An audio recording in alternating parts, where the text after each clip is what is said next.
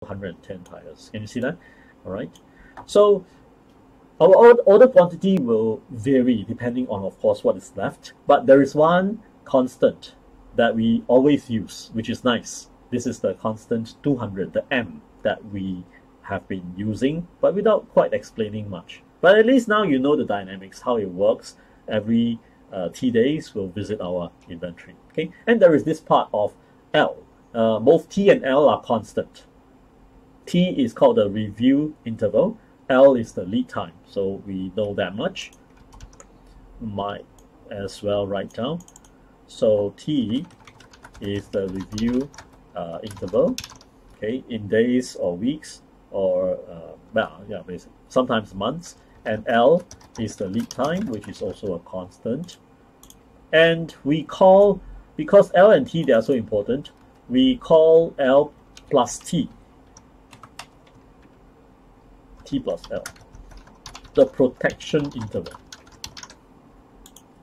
Remember our discussion of continuous review with probabilistic demand, right? Where we say demand during lead time is very critical to be aware of the distribution, because after we make an order, the lead time starts.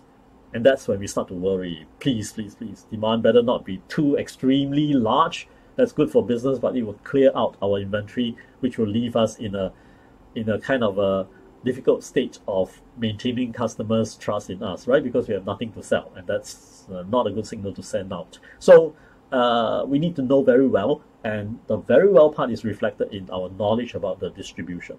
So likewise here, because we have longer interval of not knowing what is the demand, it's no longer just lead time, but the whole review period is kind of a dark space for us where we have no idea what's the inventory level. So all the more we need to ensure that both in the review interval as well as the lead time, we're being a bit conservative here, we add them together, should allow us to have sort of a good knowledge about how the distribution would be. In other words, we need to know, we need to master the probabilistic behavior of demand during T plus L. So to give it a name, we need to know the demand during protection interval. Okay. Now, some of you might be looking at the diagram and correctly sense that, you know, assuming lead time is always smaller than the period review period, actually maybe we should take the max, which is just T itself, right? Yes, but we are a little bit conservative here by we don't take max, which is hard to manipulate mathematically, so we just take the sum, and we call that the the protection interval, T plus L. So if you have watched the continuous review with dynamic demand lesson, we talked about demand during lead time. All right, this part, the T plus L part, demand during the protection interval part, is the same. We have the same concern and the same need of knowledge for that duration about the demand, right? So we need to establish duration, demand behavior during the protection interval. So the way to determine M, okay, given that T plus L, L plus T is of concern to us, is going to be something like this. All right, so let me switch over to writing mode. So suppose daily demand, 1 day demand follows normal distribution with a mean of 20 tires and standard deviation of 8. Okay, suppose that is given. Assume given. All right, and we have T equals to 7 days. All right, and L lead time equals to 3 days. Then our protection interval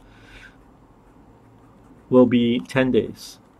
So in other words, we need to know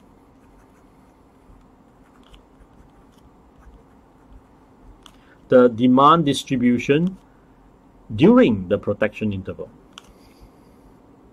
Okay, so that is to be calculated from the daily distribution for the first day, plus the daily distribution for the second day, plus and so on until daily distribution for the 9th day, daily distribution for the 10th day. Again, this is not to be mistaken as 10 times the daily distribution, because that means that if a single day distribution is high, then all 10 days are high, and that doesn't sound right, does it? Yeah. So here it means that every day it is a normal distribution. So every day is a normal, except they are independent. So the first day could be a high distribution, could be having high demand. Second day, low demand. 9th week, we have average demand. 10th week, we have extremely high demand. So they can all change on their own account. They are not related to each other. So if that's the case, then we say that this is normal plus normal plus normal 10 times. So we know that from statistics, normal plus normal will give us normal distribution. All right. And the mean will be the sum of all the T plus L days. So that will be T plus L times the daily demand mean. All right. And this is our standard deviation for daily demand. And the variance will be again T plus L times the variance of the daily demand. Okay, so it's working out very much like how we derive the demand during the lead time given daily demand. Okay, wait a minute, because we don't want to just know the distribution, we actually want to calculate M. So to calculate M, it is the case that we need to know the inventory level, the target inventory level, such that the service level is to be met. Okay, so what is service level?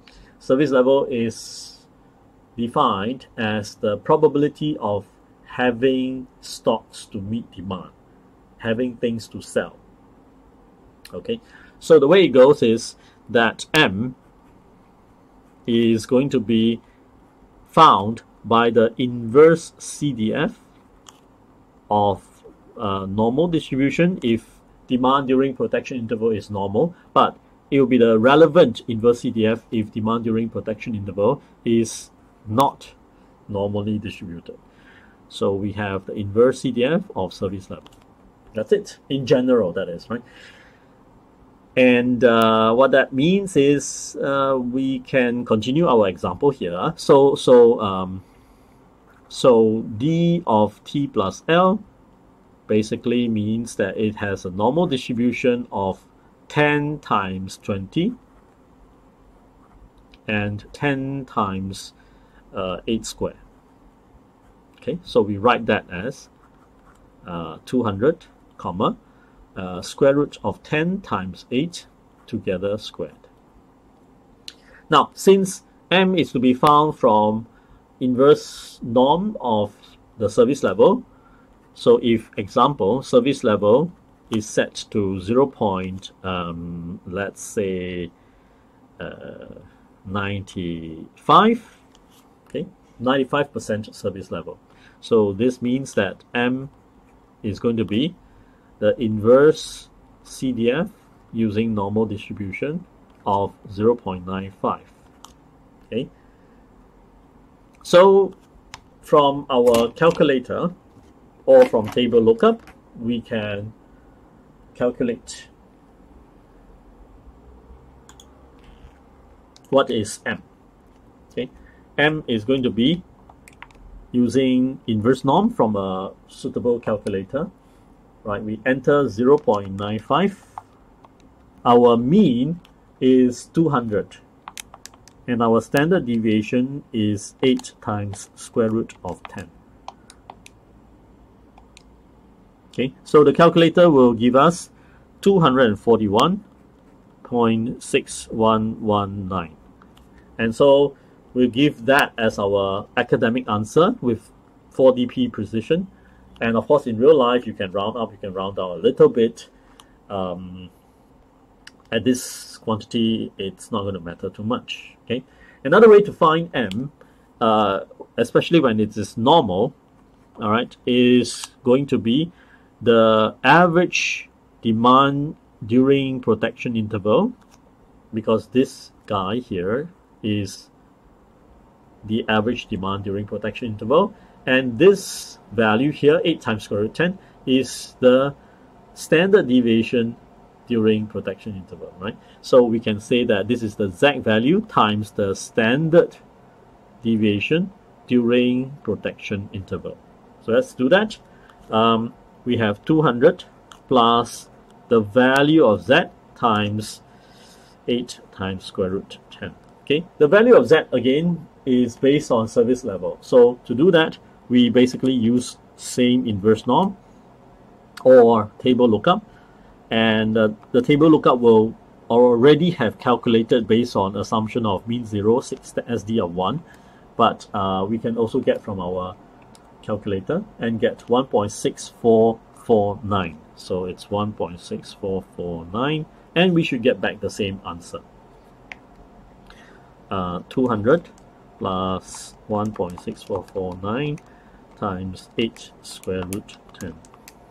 Okay, so that again gives us the same answer, 241.6130, with a bit of noise in the third, fourth decimal places, not surprising. Okay, so that basically shows how we can calculate the how many to order part, because once we know M, the target inventory level, we will use that to less off the count that we get at every inventory visit, warehouse visit, right? And then we know what's the quantity to order. So when do we order? Every T days. How many do we order? M minus the count.